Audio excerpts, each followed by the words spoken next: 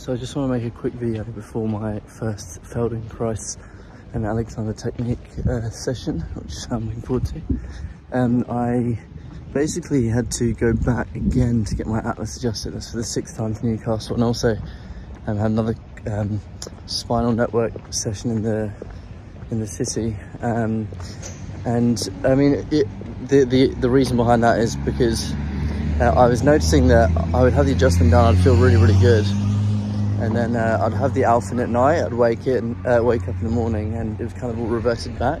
So I thought, well, why not at least have I did the atlas adjustment again, and then I went to the spinal network practitioner, like the chiropractor, on the same day, and got that whole adjustment done with the ALF in, and that's definitely seemed to help me get more used to that, get my body more used to the ALF, I'd say. Just to figure out where I'm going. And another thing I did was I went down to Wollongong again for another round of the Prolotherapy.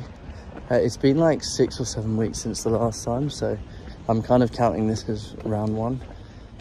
But yeah, like all these injections, you know, and my traps, which are really tight, and then my jaw and everything, even up like up here, you know, my neck, yeah, all sorts. And yeah, I definitely do like that. You get kind of at least I've found you get kind of an immediate, you know, release of it in a way.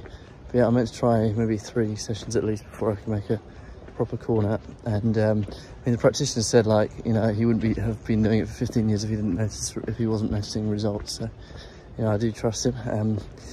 And the other thing I wanted to talk about was things like Lyrica and Gambestine. I don't think I'm saying that right. These things, I was reading more on what Jamie Kaufman says about reflux and stuff, because again, you know, I mean, I woke up this morning, you know, white tongue, and you could literally see the mucus down the throat, and that's respiratory reflux and not post-nasal drip, like I was maybe thinking before. So, you know, I was getting back on looking at reflux stuff.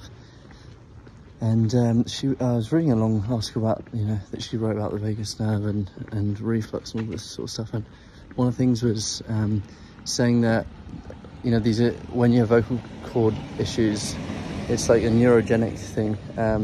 So having these kind of drugs can, you know, basically be a cure. But I'm very ongoing of, you know, 4,000 milligrams of something like that. So I know you obviously work your way up, but that's some of the stories she was telling.